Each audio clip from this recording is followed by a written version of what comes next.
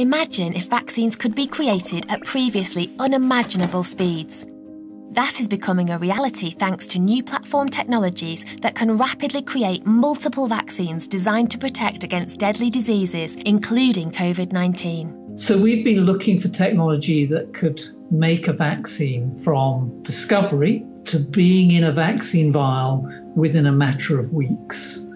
When scientists detect a potentially deadly new pathogen, they can now map its genetic blueprint and synthesize small sections of it.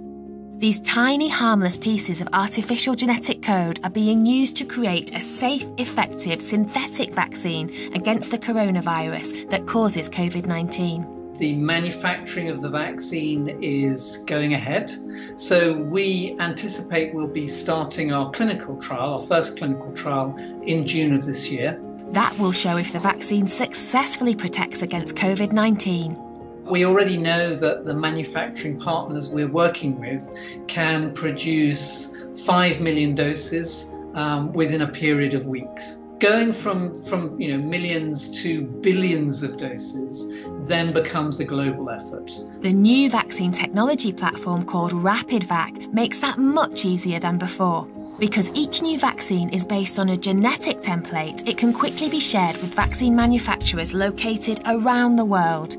That will allow enough vaccine doses to be equitably produced for the global population and much more quickly stop the spread of a pandemic disease. This will be particularly important for poorer countries that lack robust healthcare systems and have large populations living in dense urban cities and slums, where social distancing is impossible. I think science is absolutely critical to getting out of this pandemic. In the future, vaccine platform technologies such as RapidVac will be needed to rapidly and cheaply produce vaccines that can protect against other emerging diseases. COVID-19 needs to drive the discussion so that we don't get caught out the next time. Innovations like this will help us save more lives. Let's get behind the future of vaccines.